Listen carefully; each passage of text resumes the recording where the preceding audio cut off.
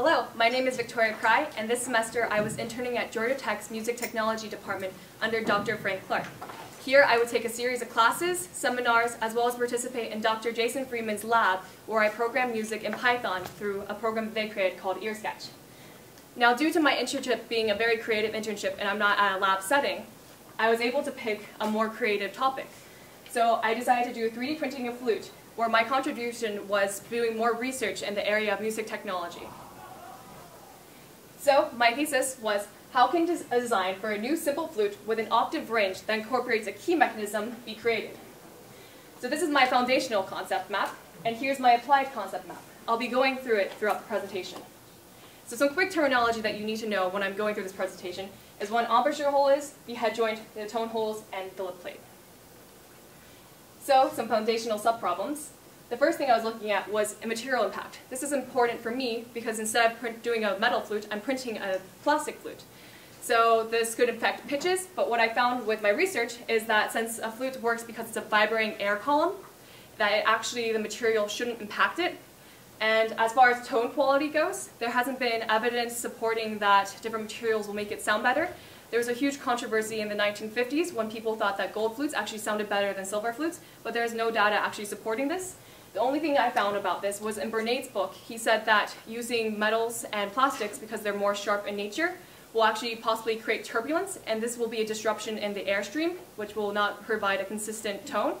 And so when doing these instruments with metal and plastic, edges should be rounded out for safety reasons to make sure that you don't have turbulence. So that's something I could improve on my models going forward.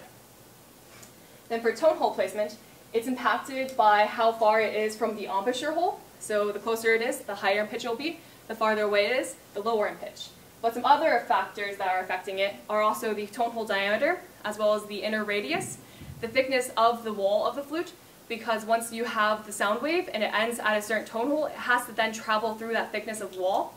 Then you also have the surface area of the embouchure hole, and then the pitch angle of the player that's playing it. Then the flute keypads. So this was important because I was looking at it with whether or not I could 3D print it. However, one of my limitations was that I was only going to use ABS plastic for printing. So 3D printing a flute keypad was not reasonable. Thus, I decided that using 1/64 of an inch of rubber gasket would be the alternative to this. So that was not 3D printed. Then I had some other things I wanted to look at to see if I could 3D print them. One of them was springs. There has been successfully printed springs, however it was not ABS plastic, and that's a limitation of mine, so I could not successfully 3D print a spring, so that's something else that had to be purchased. And screws could be successfully 3D printed, but I decided not to because it would be easily unthreaded, and I also want it to be more durable. So now I'm going to go into the flute mechanics. So we actually had this flute in the band program that was completely wrecked after a marching band season because numerous people stepped on it. I decided to take it home, and I disassembled it to try to fix it. And so here I'm showing that, if you saw on the last slide, the head joint, the lip plate was actually duct taped onto the head joint because it had been significantly damaged. So I used JB Weld to actually attach it back to the head joint, and then what you don't see is that in order to fix numerous leaks on the flute, which are simply air leaving the flute when you don't want it to, I actually had to use adjustment screws and different techniques to fix that. And so overall, I was able to repair the flute and save the band program $200, as well as learning the actual mechanics of the flute. So two foundational subproblems that really stuck out to me was the significance of the cork in the flute, which I found to be that it was just originally used to make it airtight back in the 1850s when the flute was originally last revolutionized. And nowadays that is not important to have because we can use techniques such as soldering and metal, and with 3D printing you can just simply print the end to it.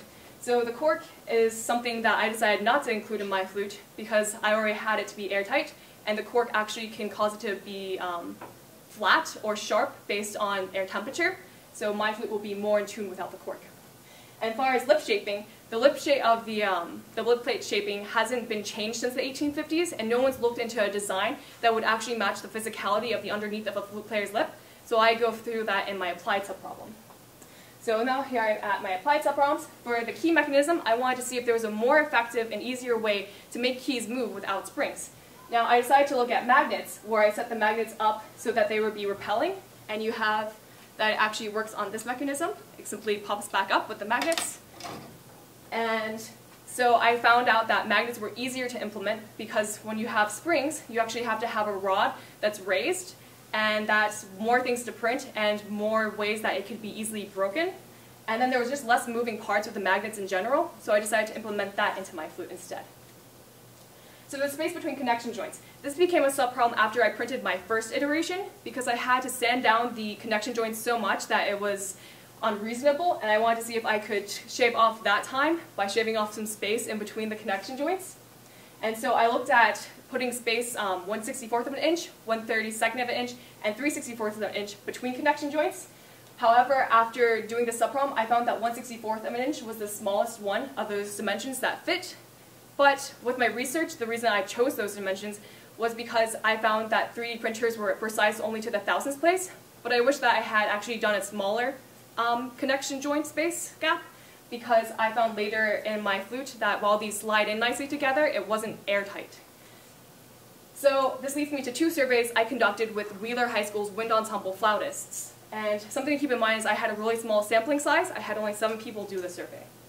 And so with the first one, I was looking at lip plate comfortability. And I asked 2 questions on the survey: the comfort of the lip plate, and then also the ease of play. And this was ranked on a score of 1 to 5. And so with this, I had a null hypothesis that students would pick head joint number 4 because that was what's most like their flute. And then the alternate hypothesis was that the students would not pick that head joint. And so I ran a one-way ANOVA test to determine if my data was significant or not. So I got a p-value that was less than 0.1, and I set 0.1 as the alpha value in my case because of my small sampling size. And since it was smaller than 0.1, it was significant, and this is for the lip plate comfortability specific question. And when I went back and looked at the data, the reason why it was significant is because all the flutists across the board ranked head joint number 4 as 4 out of 5. And so that's why the p-value is so low, because the chances of that happening is very, very small. And so this actually still supports my null hypothesis due to that reasoning.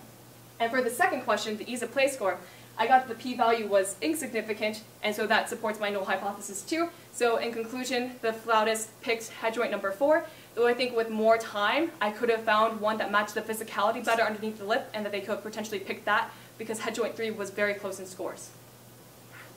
So embouchure hole shaping. So I decided to do some extremes on this for different shapes, because I haven't seen any flutes with a completely round circle before as an embouchure hole, and I found out why I haven't seen that. So head joint number 3 in this case was the one that was most similar to the head joints that the students play on. So that was my null hypothesis, that students would pick that. The alternate hypothesis was that they wouldn't pick that. And I found that the P levels for both of the questions in this case, which was lower register ease of play and higher register ease of play, were both insignificant, so it supported that the third head joint would be the most comfortable to play. However, the averages of the scores overall for head joint number 4 were higher, but it just wasn't significant enough for me to reject my null hypothesis. So now I'm going to go into some art data. These are some demographics you should know before I show it to you. Notice that we have more of a white population in the sampling size, and that we also have more of a senior population. And so this is my art data, and I actually have it right up here. And on here, I have the different percents of what race chose each head joint with the points. And how I calculated this was I did the average of the summation of the 2 questions, and then I made that into a score out of 10 and put that into inches. So the head joints that were more favorable are longer. And so what's cool is with this, in comparison to the graphs that I had showed you, is that you can also hear it. The lower the frequency is, it will actually be, it means that more people picked it, and then also the longer is more people picked it. So continuing on, so my next subproblem was the tuning of the head joints. I wanted to see if my actual head joint, which is a Powell Sonore head joint, was in tune with the 4 that I used for my lip plate test and the 4 that I used for my embouchure test. So what I found was, after conducting these graphs, which I'll explain in a second, was that my head joint was not in tune with any of them because it's significantly longer, and that affects frequency, and that the 4 with the lip plates, different lip plates, were in tune with each other. But what I didn't expect with this was that the ones with different embouchure holes, that some of them would actually be in tune with each other. The 2 with the largest surface area were in tune with each other, and the 2 with the small surface area were in tune with each other. And going back to this, how I did this was in Audacity. I used the analyze function, and so I would play each head joint for 5 seconds, 15 times, and then I had 5 seconds of rest in between those times. And using the analyze function, I was able to generate these graphs. And what's important about these graphs is the very first peak is going to be the frequency I was playing, while each peak after that is simply an overtone. So I just calculated the top of the first peak to easily find out what frequency I was playing on average throughout that entire duration. And so moving on, so this is my final subproblem question. Which iteration is the closest in achieving the range of a concert flute? So this is my first iteration, which I have here with me today.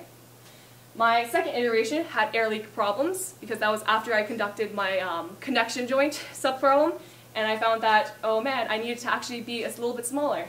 And then iteration 3 was airtight, however there was a problem with my effective length of the flute, so it does not play well either.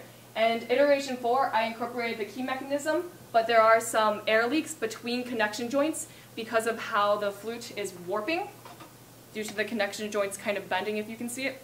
So that's something I want to fix in the future.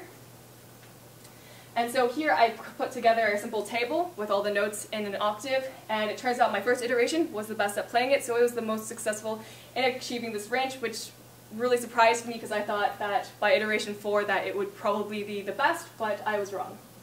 So errors and limitations. So halfway through my project, I realized that when I was exporting my file from the CAD program, that I could actually change the precision to be more precise, and thus after that it doubled my printing time and made it more precise, which changed the dimensions slightly of the space in between, which caused me some great grief.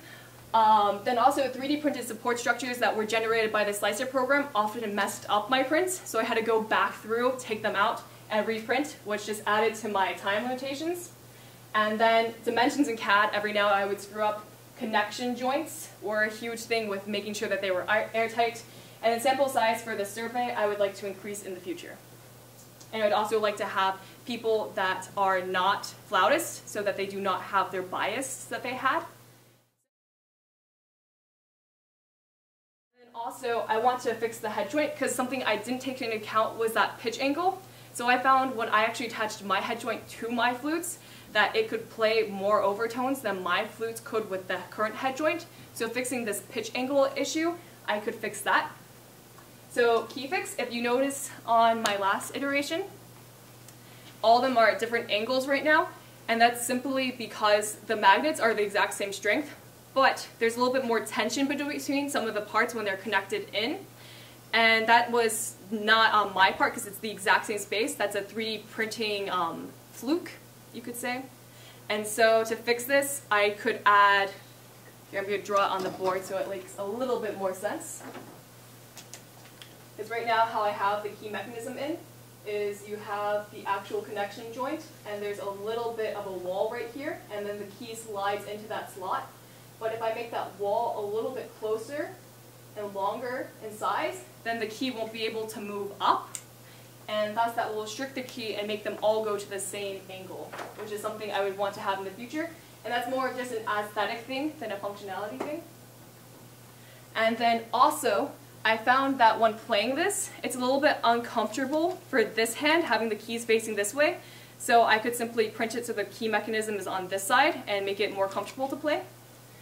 And then in addition to that, my next survey, as I said, I want a larger sample size with flutists that aren't flutists because they're biased towards their head joints. And so now I wanted to do a really huge thank you to, one, my parents, because they supported me through this. And there was often times where my dad would stay home and just 3D print all day so I could successfully accomplish this. So without him, this project never would have gone as far as it did. I want to thank Dr. Sue. He's the person that I met up with every Friday at Georgia Tech, and we went over my research. I want to thank Dr. Clark, because he was my mentor, and he was the person that gave me all these opportunities. Dr. Maloney and Dr. Berkemeyer, because they've supported me through this entire process and have always told me not to stress myself out too much. And then also Mr. Kent, because I went to him with the help of the statistics that I did with the one-way ANOVA tests. And so he's been a great help with that and helping me determine what would be a good alpha value for how small my sampling size was. And without him, I don't know if my data could have been as valuable and valid as it was, because the one-way ANOVA tests made my data more valid than if I had just done just simple averages. And so I just wanted to give a huge thank you, and this concludes the very end of my presentation. Oh, what does it sound like? Okay.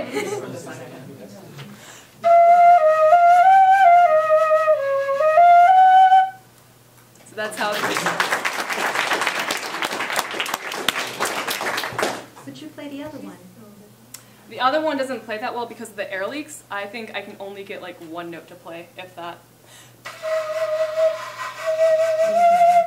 So this one still has improvements to go. Any other questions? Here. I thought the magnets in the design were really cool. Did you find that to be more like an experimental thing, or did you find that they were actually like better in some way than the traditional spring mechanism? They were definitely better than the traditional spring mechanism because the spring mechanism has more moving parts involved with it. So with this, there's less moving parts, and so there's less likely that it will actually fail than the springs, so it's more durable. Yes, Nirsha? Okay, so with your overall research, was it just like you decided to do this by yourself, or just like your lab introduced you to this? No, I decided to do this by myself because I wasn't collecting any data from my research, from my internship. So my research project was really open-ended, so I decided to pursue something I was interested in, but I still contributed to the overall department because I was adding research in a field that they hadn't really explored with yet. Yes, Shashwat? Are those keys held in by metal pins? Yes, that's where the screws came in. I forgot to mention that. Thank you. So what's cool about this is also each tone hole is its own little connection joint. So if something does break, I can easily fix it. And so in here, there's these little slots, and so I slid the key in, and then I was able to use screws for like glasses and keep them in place, and so it's never coming apart. Yes, Sarah? What did you use to model the lips when you were doing the embouchure? That's something I want to look to in the future, because with me, I just kind of estimated it to have extremes of like what could be possible. But I do want to conduct another survey where I have more specific and go to the physicality more of with the lip plates, and have one that's between my third and fourth head joint, because those were the two that were most like, and I think something between that would have been the perfect match. Yes, Leah? So was your first iteration the one without the spacing? Is that why there weren't air leaks in it? Yes, so actually this one was the one that had to be sanded a ridiculous amount in order for it to fit. So there are no air leaks. I fixed that in the third iteration, so that one didn't have air leaks either, because I found that it's better to print it just a smidgen bigger so that you do sand it and that avoids air leaks. And so the third iteration, the reason it doesn't play is because there's an issue with the effective length overall of the instrument, and so that was a calculation error on my part. Joshua? Do you think the creation of something as specific as like a musical instrument, like a flute, do you think in the future additive manufacturing, like 3D printing, is going to be better for that, or do you think humans are going to keep craftsmen are going to keep making? There's been a lot of things with tone quality, like as I brought up the 1950s controversy with the gold flute sounding better. So people in general are going to lean towards the metal instruments because they have a perception that they're going to sound better, but that's not necessarily the case.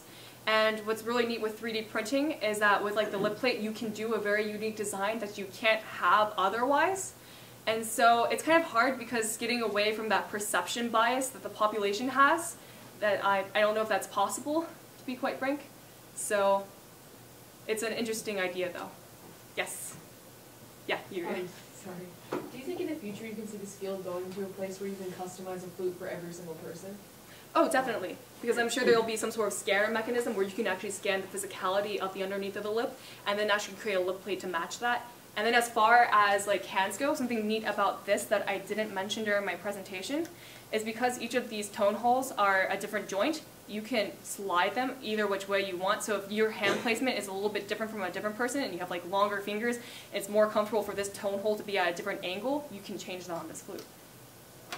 Yes, Leo?